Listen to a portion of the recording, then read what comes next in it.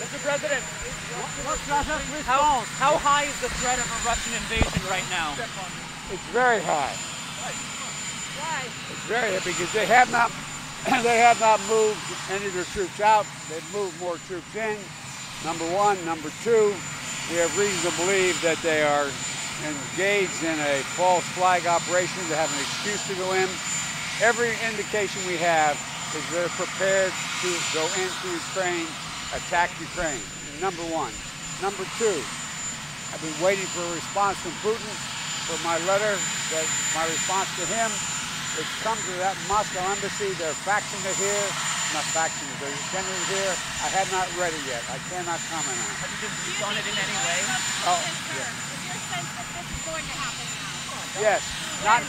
My sense this will happen within the next several days. What are the things that are there any diplomatic paths still available? Yes, there is. There's a clear diplomatic path. That's why I asked Secretary Blinken to go to the United Nations and make his statement today. He'll lay out what that path is. I've laid out a path to Putin as well on, I think, Sunday. And so there is a path. There is a way through this. Are you going to call Putin? Will you speak to Putin? Are you going to call Putin? I'm not calling Putin. I have no plans to call Putin right now. Do you think he's made a final decision?